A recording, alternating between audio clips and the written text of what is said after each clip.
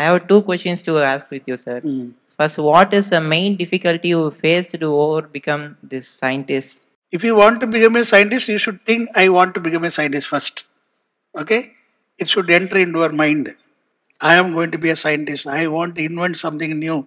I am going to innovate something new. Like that, once you put in your chip, it will start working. That is called inspiration. Once you are inspired to do some purpose, all your body, your mind, all faculties move towards your mission. So mission is great. If you have got a point that I have to achieve, you will achieve. This is what Swami Vivekananda says. When you think something, think all the time. Even in your sleep, you think. Even your eating, you think that purpose. Then it will be achieved. So that is the aim of that. You are asking about me. My main thing was I wanted to become an electrical engineer. Because when I studied, there was no electricity at my home. So I thought that why people should suffer. There should be electricity for all people. So I wanted to become electrical people. So I studied electrical engineering.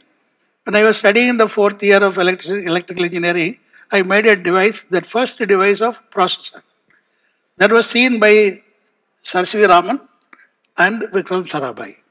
Vikram Sarabhai was amazed by that gadget which I made during the exhibition at Madurai. Then he put his hand around me. So you have got a great future. Join ISRO, he said. So my ambition turned towards rocket science. So I went to ISRO immediately, joined there. Then I became ISRO engineer, space engineer. That's the thing. Is life, how it takes life, we don't know. But your aim should be great. Which is the spark in your mind? That is what I said, inspiration. Nothing like inspiration.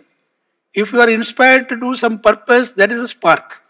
But you should always think about that. Your mind should enlarge. We have got how many neurons in our brain? 86 billion neurons. These neurons you have to activate. How do you activate the neurons? Think of the future. Innovate. That's why innovate. Something you want to find out. I want to get Nobel Prize. Thump and say, you will get Nobel Prize. It is not difficult. But you have to work for that. So that is a spark. Spark is your mind. I want to get Nobel Prize.